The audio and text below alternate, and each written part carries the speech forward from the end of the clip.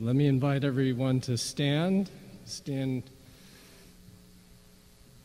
In this morning, in the first slide, we'll be singing about the greatness of God.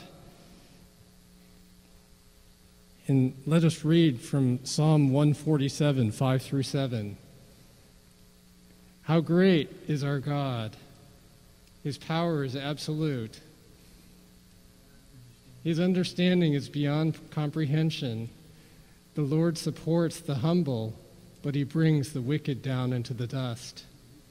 Sing out your thanks to the Lord. Sing praises to our God with a harp. As we sing about the greatness of God, his greatness can be mighty in power and strength, but also in his caring towards his people in the Old Testament and the New Testament, and his caring so much that he sent his Son to come down on the cross and cover all of our sins. And that's what we sing about this morning.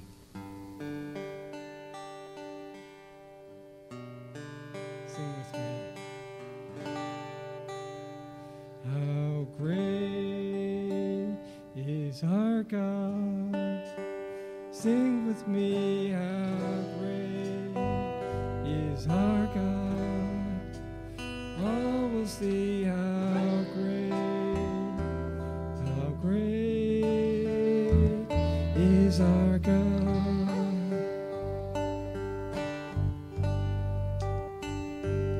How great is our God. Sing with me, how great is our God. All will see how great is our God. Name above all names, worthy of all praise. My heart will sing how great is our God.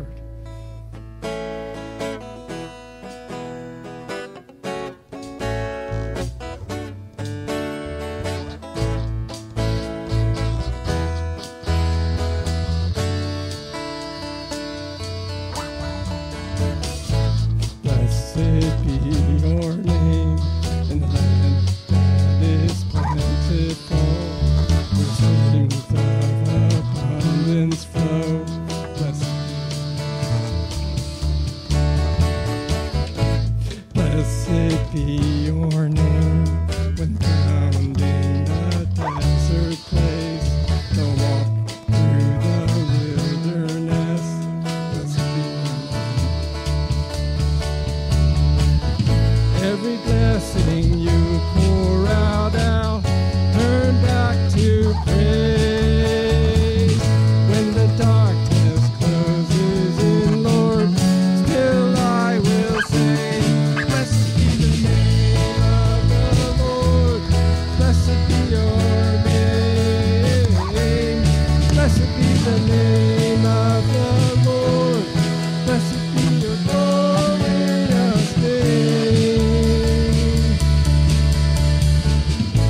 Blessed be your name when the sun is shining down on me, when the world's all that it should be. Blessed be your name.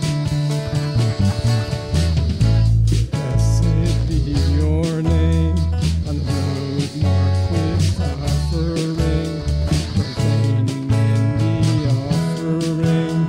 Blessed be your name. Every blessing you pour out, turn back to praise. When the darkness closes in, Lord, still I will say, blessed be the name of the Lord. Blessed be your name. Blessed be the name of the Lord. Blessed be your glorious name. You give and take away. You give and take away. My heart will choose to say, Lord, blessed be your name. Every blessing you pour out, turn back to praise. When the darkness closes in, Lord, still I will say, blessed be the name of the Lord. Blessed be your name. Blessed be the name of the Lord. Blessed be your glorious name. You give and take away. You give and take away. My heart will choose to say, Lord, blessed be your name.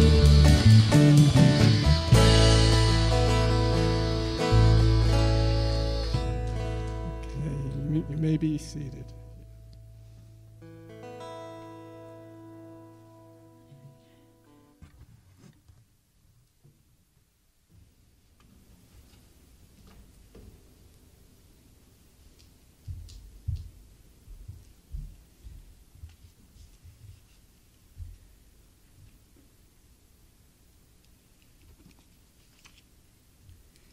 Out in the lobby, there are different signs along the back wall based on the parable of the sower.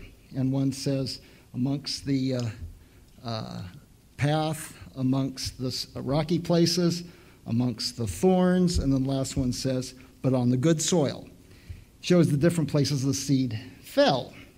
And of course, when Sunday morning comes, I normally get myself right at the table right back there, and so I can look on in. But then I looked up and saw the sign I sat in front of said, among the thorns. And I wasn't really sure if that was a character statement or what, but it talks about how the gospel strikes people differently and in different places. And reading briefly from part of that parable, it says, Jesus said, a farmer went out to sow his seed, and as he was scattering the seed, some fell along the path, where it was trampled on, and the birds ate it up. Some fell on rock, and when it came time, the plants withered because they had no moisture. Other seed fell among the thorns, which grew up with it and choked the plants.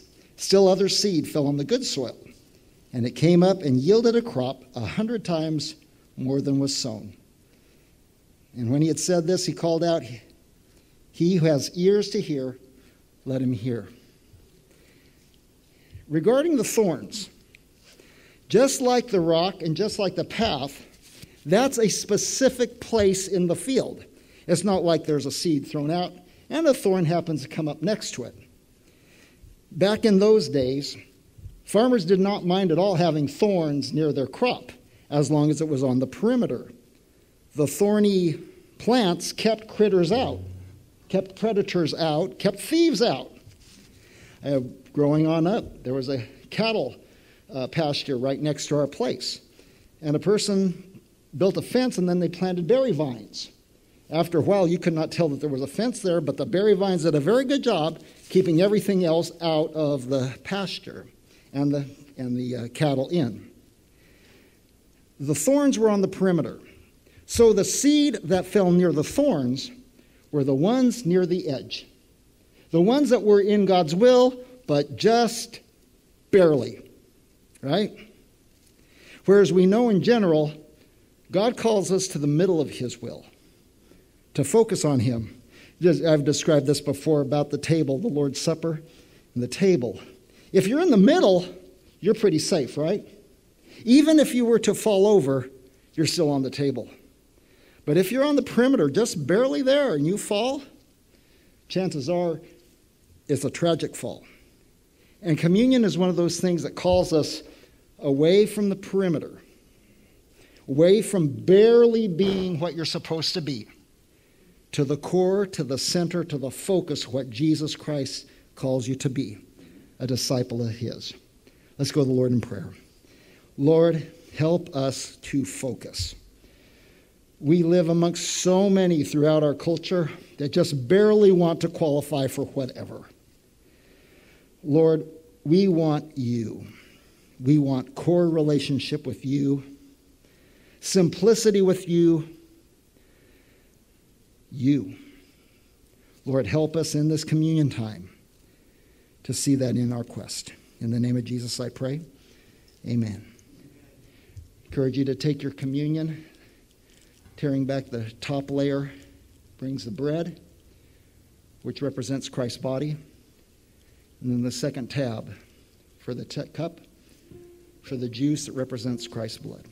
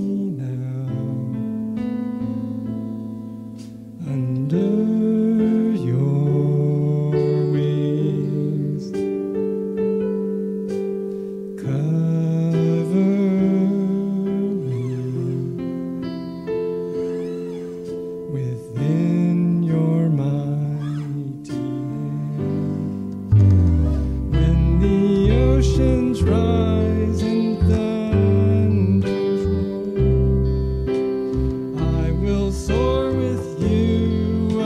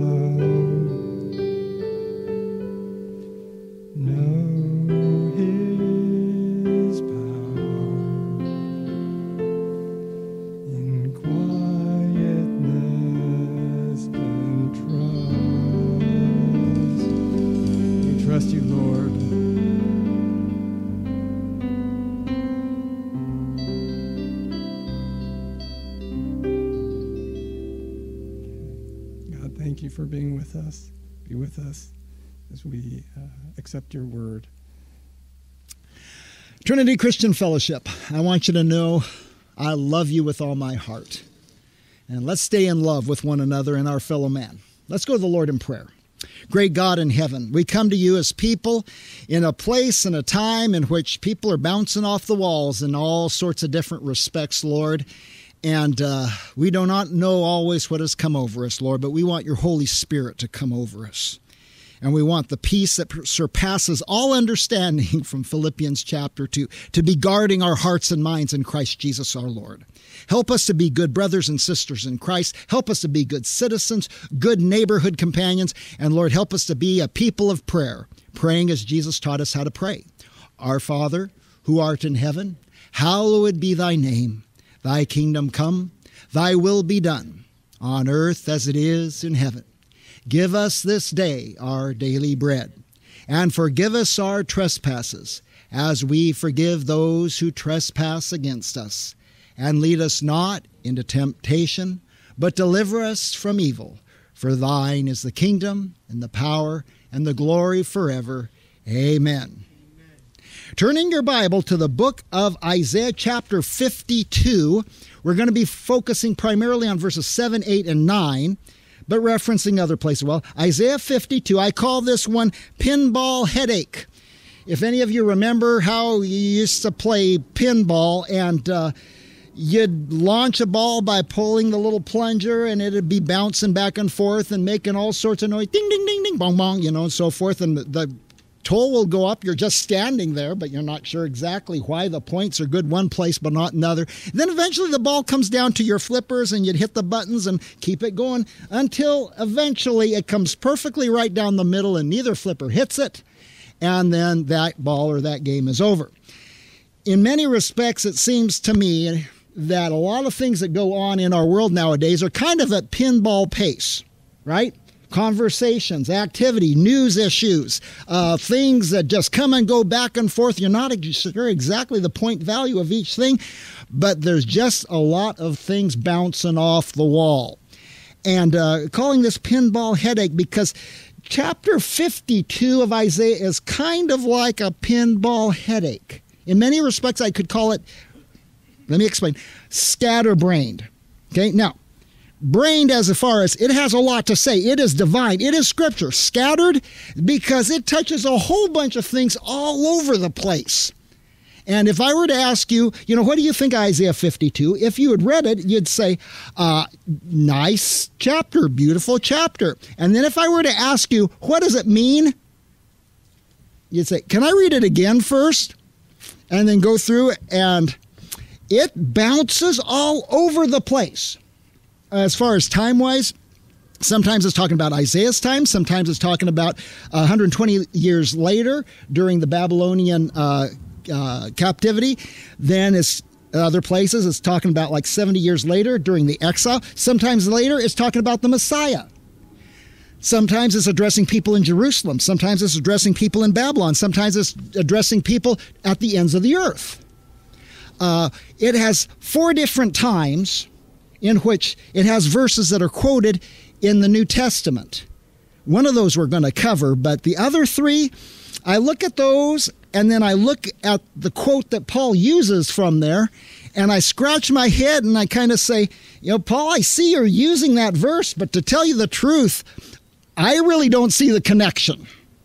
Now, in that case, you trust Paul, not me, because he's inspired. I'm not, right?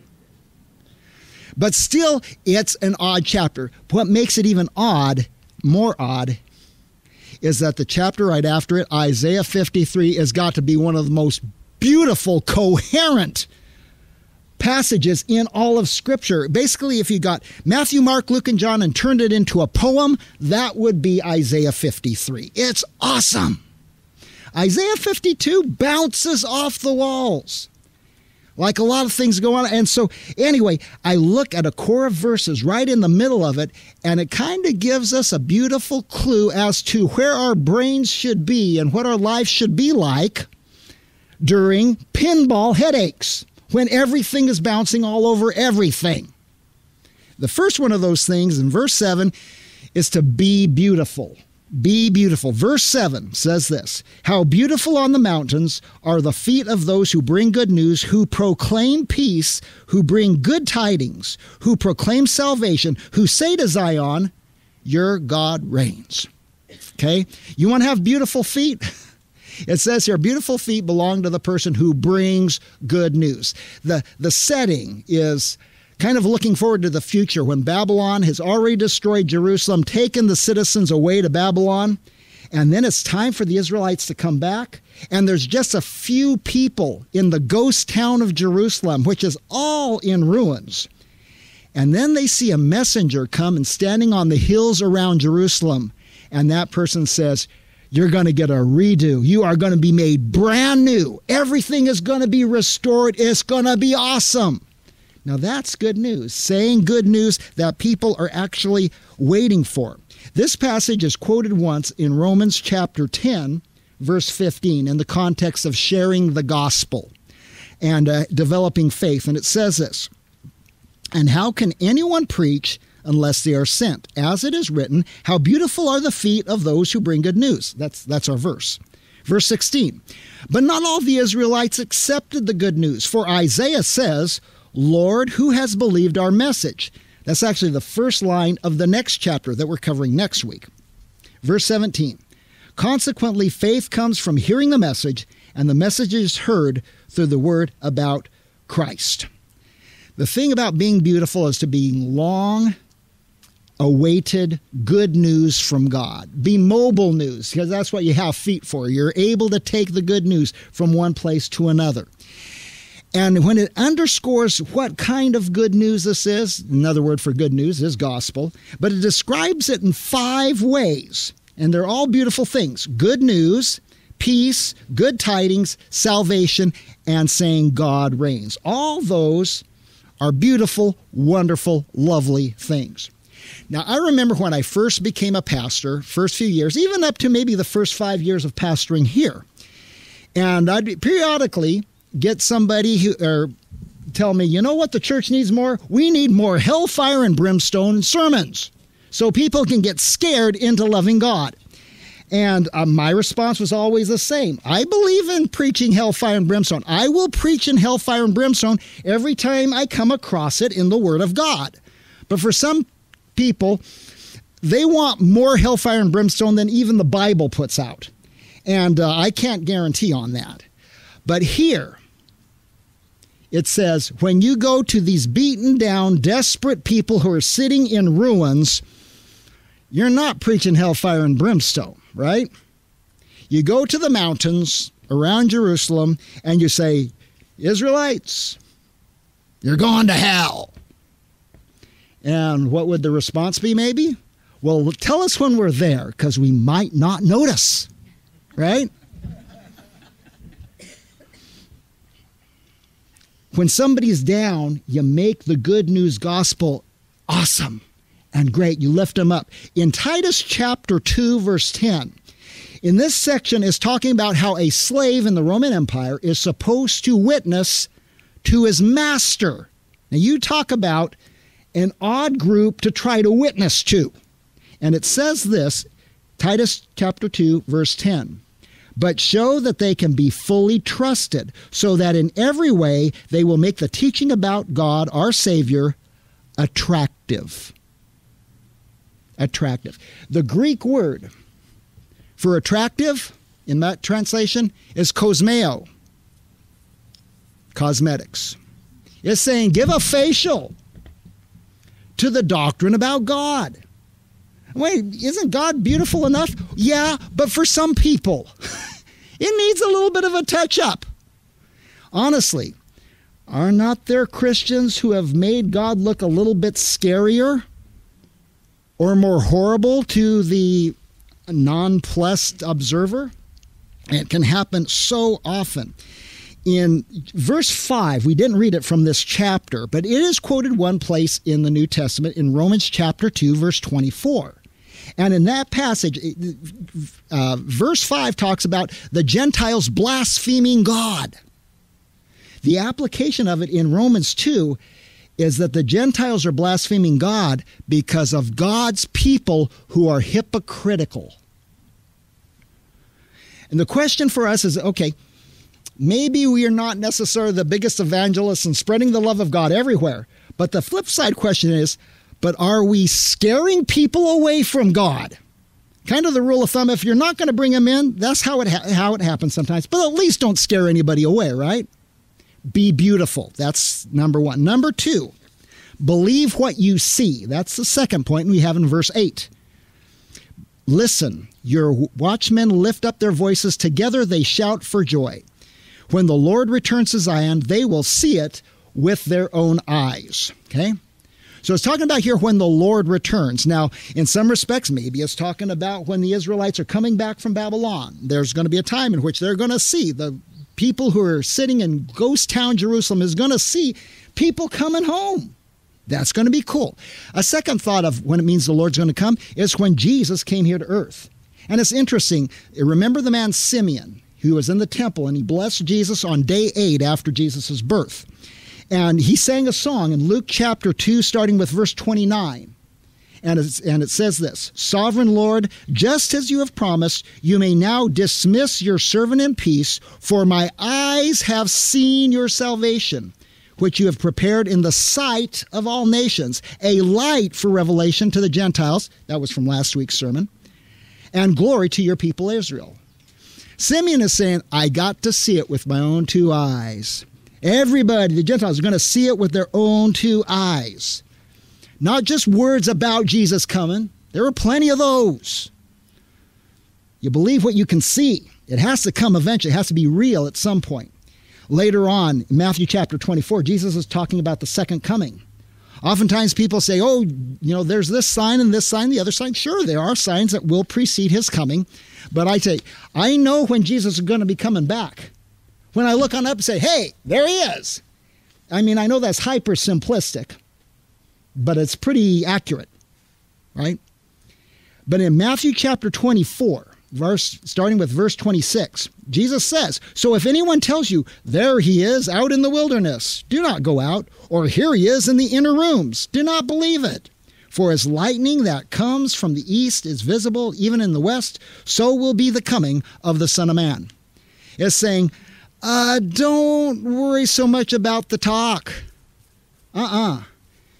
It's what you see, like the lightning that goes from horizon to horizon. That is what you can trust. The old phrase, don't believe anything you hear and only half of what you see. That is kind of the thrust here because there are so many things that are words out there. Lord is not a secretive individual. We need to really approach things by what we see happening. There have been lots of people who've had rough goes in life, and they say how Lord has changed their life. And in the back of my mind, I'm saying, when your life changes, my ears are not going to notify me. My eyes will notify me when your life has changed. Anybody can say stuff, right? It's whether they actually do or not. And the thing that is important in this is that desperate people are suckers for rumors, right? Suckers for gossip. If you're sick with a horrible disease that the doctors really can't do too much about, you're there on the internet, you're looking for any bit of hope you can, right? Is there a study group over here? There's a new diet over there. There's a new treatment over there, so forth. You're looking for anything that can give you a glimmer of hope. And you're searching anywhere for any rumor that might give you something. The same type of thing if you're, let's say, a refugee. And you're looking for a place to live in another country. And you hear, oh, there's food over here. So they all stampede there.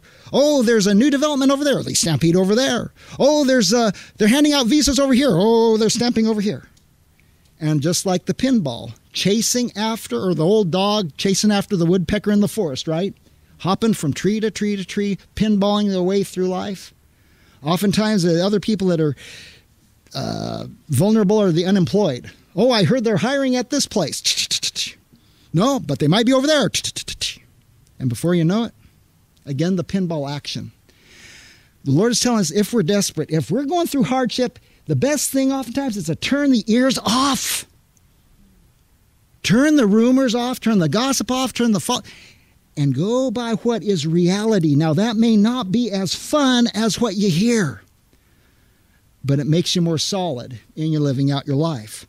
The last thing we have in verse 9, and that is to be joy amongst the ruins. Joy amongst the ruins. Verse 9. Burst into songs together, songs of joy together, you ruins of Jerusalem, for the Lord has comforted his people. He has redeemed Jerusalem. It talks about ruins singing songs of joy, which is an odd concept to me. Oftentimes, if you see a movie in which, let's say it's a World War II and the whole village has been bombed out and, people are just kind of walking around like zombies and maybe looking through the bricks for this or that, and they're numb. Maybe they survive, but it's a numb experience. But here we're told about how the ruins are singing songs of joy. And when I was thinking this through, it gave me an odd mental picture. And even though I shouldn't, I'm going to share it with you. I remember when I was a kid in the 60s and then the 70s, there were youth choirs that would go around singing songs of happy joy, like Up With People, right? Or the Continental Singers and different ones that would sing happy songs. I like to teach the world to sing, that type of thing. And it's so happy and there's so joy.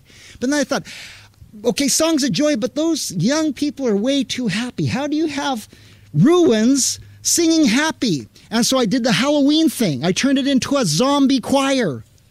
Up with people, you see them wherever you go. And it's an odd thought. How do you have joy and ruins at the same time? And it's not easy. It is absolutely not easy. But in this section, we have the thing that there is the culture of the ruin.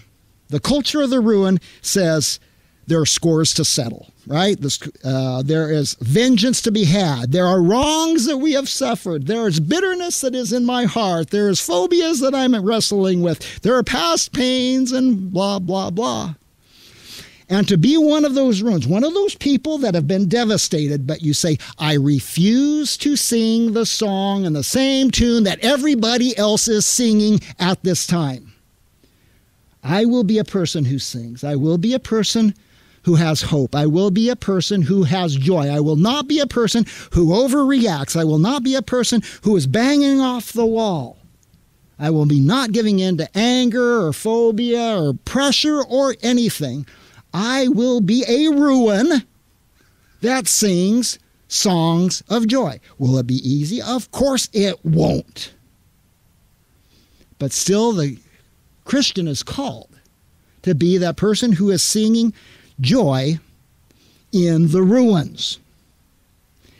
And the thing is that is a picture of solidness, of stability. There's always going to be in that pinball scenario another rubber band to bounce off of, another little bell, another little whistle to set off. But to be solid and saying, I believe in Jesus Christ and I'm in the ruins, but I will have hope. I will sing joy. I will be counterculture to all the sound that's around me. Let's go to our Lord in prayer. Lord, help us to be solid people during this pinball time. Lord, keep us solid, keep us reliable, keep us to be solid to our friends, our family, to our fellow believers. Lord, make us be people that is totally holding on to the feet of our Lord and Savior Jesus Christ. In the name of Jesus I pray, amen. Let's say our benediction together. May the grace of our Lord Jesus Christ and the love of God and the fellowship of the Holy Spirit be with you all. Amen. Amen. Amen.